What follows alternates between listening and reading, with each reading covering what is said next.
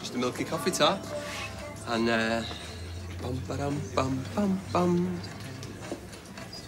It's my birthday, so, maybe I should have some cake. Roy quite often offers me free cake. Do I look like Roy? Well, no, but... Like, if I give you a free cake, there's less likely to be any left at the end of the day, which I usually take home for our Gemini and the kids. So do you really think I'm going to give you, a grown man, a free cake and let one of my grandkids go hungry? Right. Oh, that'll be Jason or my mum wishing me happy birthday. I don't care. Hello? You speaking? Yeah, that's right. I left my details at the church. No. Now's a good time.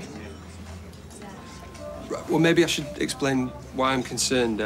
I'm the guardian of a young woman who's entered into a surrogacy agreement with Mike and Esther. Sorry?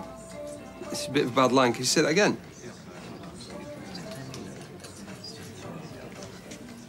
OK, yeah? I mean... Nothing happened. Did it?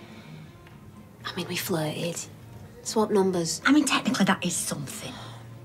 But you're not going to tell him, are you? Oh, no. Ta. Yeah. You know what? Could you cover for me? Because I need some hangover food. I need something greasy in me. I hope you didn't use that line last night. You're not funny.